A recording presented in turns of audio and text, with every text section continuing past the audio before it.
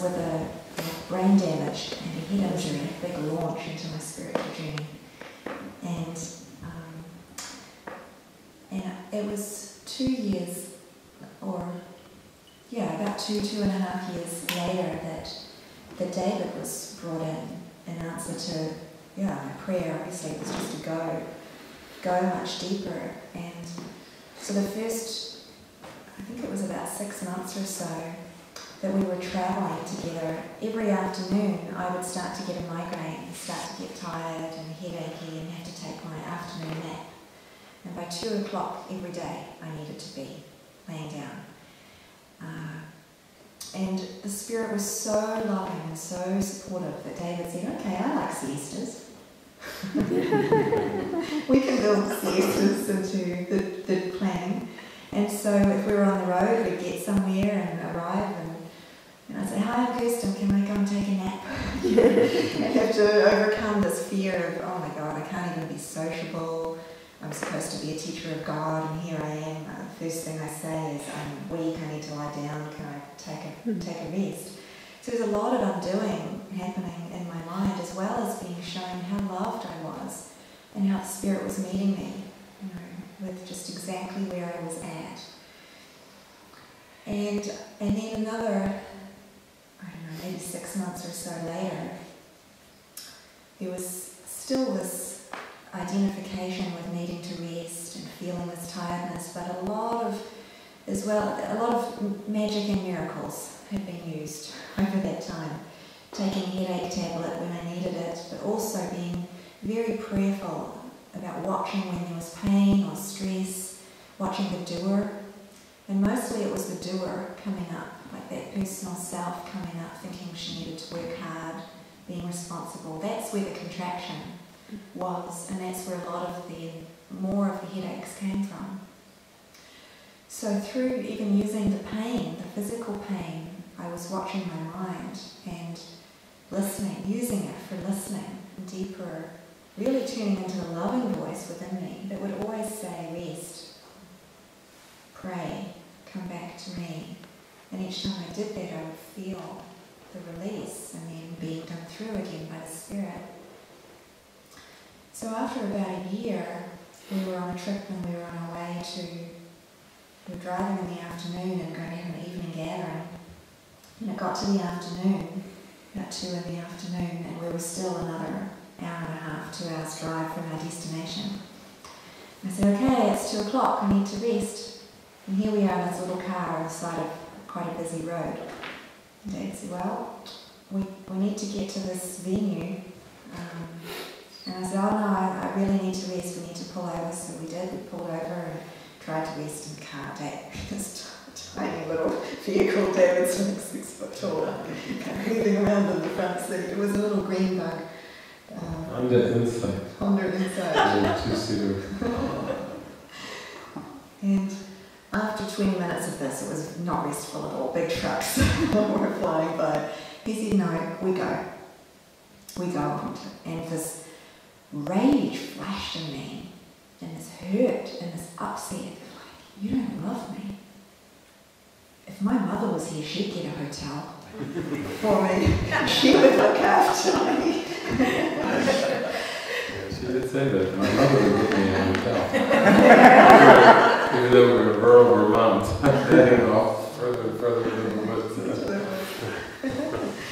So I was dealing with all this lack of love and pain and intensity, and David was like, no, he just stayed with the Spirit and drove. We got to the destination, and he went in and met people, and I just felt like, oh, I'll just go and take a walk. So I went and took a walk, and I was in prayer, but really I was saying, okay, just if there's a bear around, I'd quite like to be eaten by a bear. Just, I'd rather die than bears. And then after 20 minutes of this, I stopped and went, hang on a minute. Hang on a minute. Okay, what do I want? Is David really saying that to me because he doesn't love me? Okay, no, that can't be true. Could it possibly be this is the Spirit's plan now? And it's time?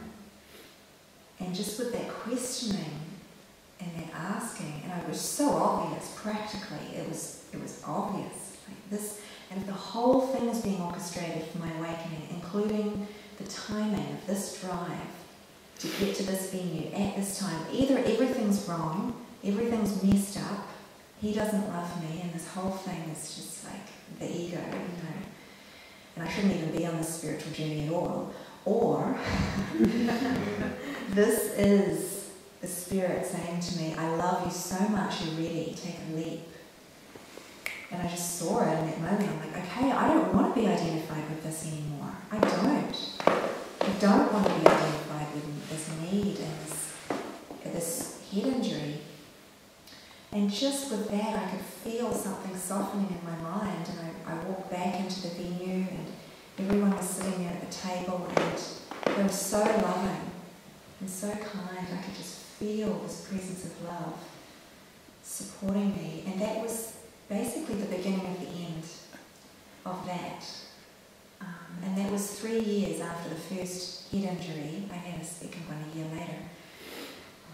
But it was time, and from then on, just aligning with, okay, Spirit, I don't need this anymore. I can go through this. And then I got all the thoughts of protectionism.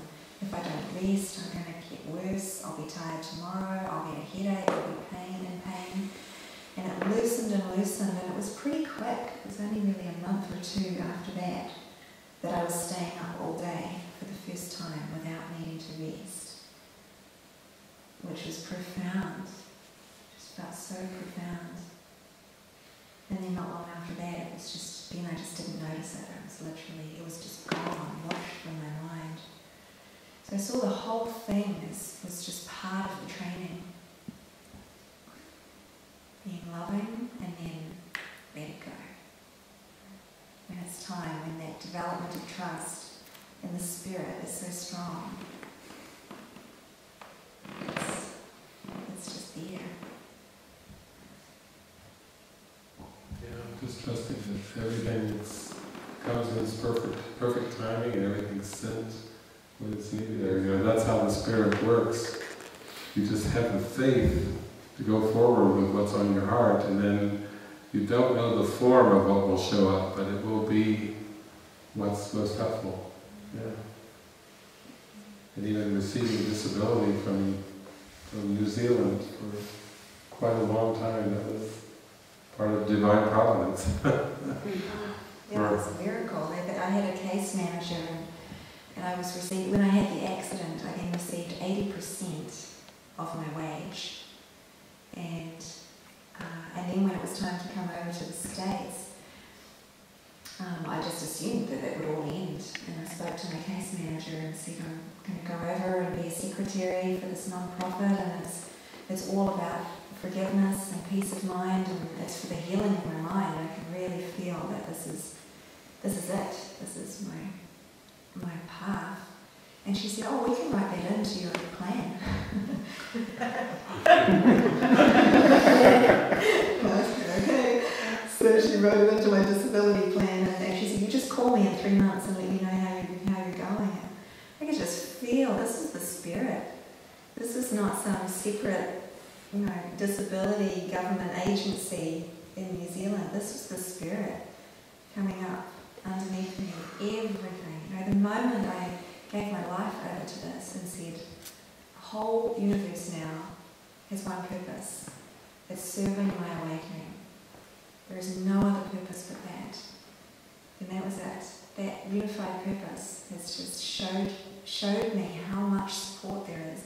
And after 3 months, I called her. She said, how are you doing? I said, oh, wonderful, really good. Just my energy's much better, my attention is better, I'm just feeling like I'm really healing. And she said, okay, we'll continue for another 3 months.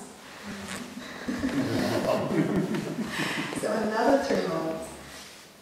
And after that 3 months, I said to David, in all integrity, I can't say I need disability anymore. I don't have a disability.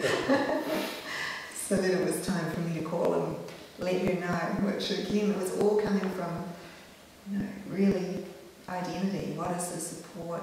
How much is needed?